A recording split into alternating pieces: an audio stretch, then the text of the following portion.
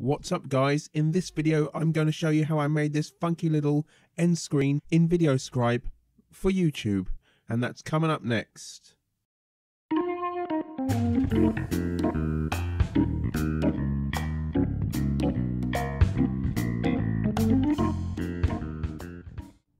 Okay, I'm downloading all the icons from this website iconfinder.com. I'm downloading them as SVGs because VideoScribe draws SVGs really well as opposed to JPEGs or any other file format.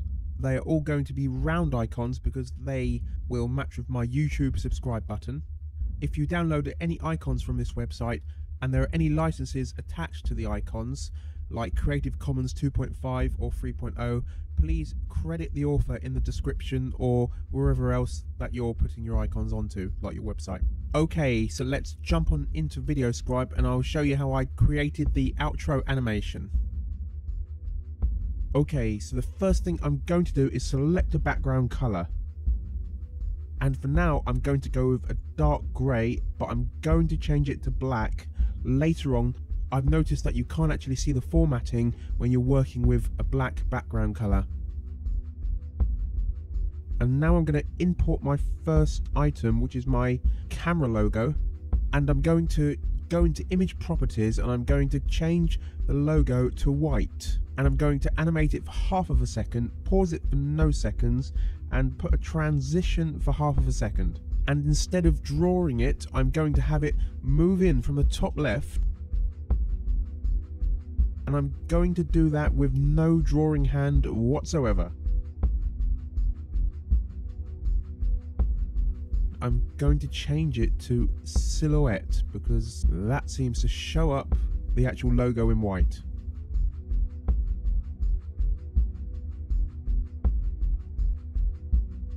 So now I'm going to type my name and I'm going to use the Limelight font, which is the font that I have used for my website and my logos for quite a while now.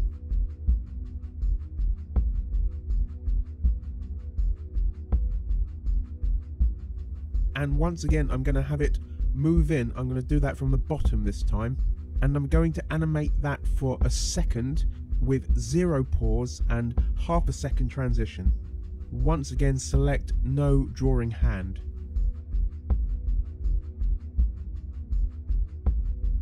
And I think it's pronounced Sigoprint, I'm not entirely sure, but anyway, I'm going to write another video, and underneath here, when I come to do the outro in YouTube on the end screen, I'm going to put a video, I'm going to choose a video, I'm going to put it underneath.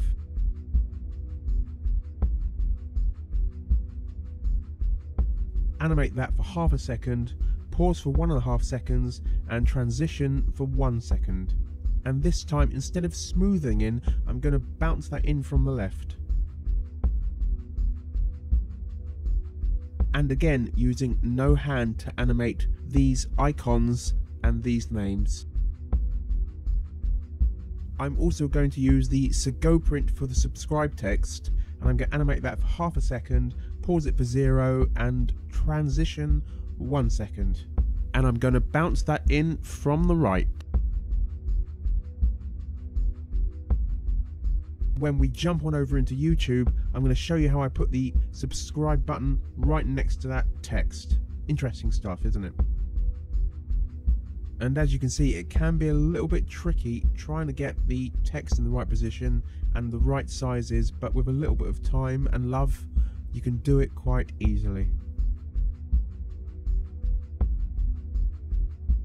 All the icons are animated for half a second, with a 0 pause and a 0 transition. I'm going to have all the icons bounce in from the left, and like every single item in this scribe, there is going to be no hand to move and type these items. All my social media names are going to be drawn in the Courier new font, and they are all going to be animated for half a second, pause for 0, and transition for 1. And this time they are not going to move in, I am going to use the drawn function, so I'm going to draw them in, but with no hand. With a bit of tweaking you can get the layout just right, I think it's important to make sure that the icons and the text are all the same sizes, so you have to do a little bit of faffing around, comparing sizes and matching up. Let's just whiz through this bit.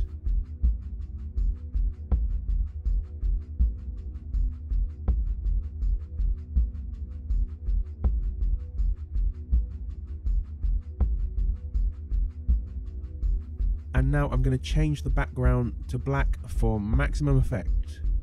And when you play and download the video in VideoScribe, always uncheck zoom at end, otherwise it just zooms in and it just doesn't look very good.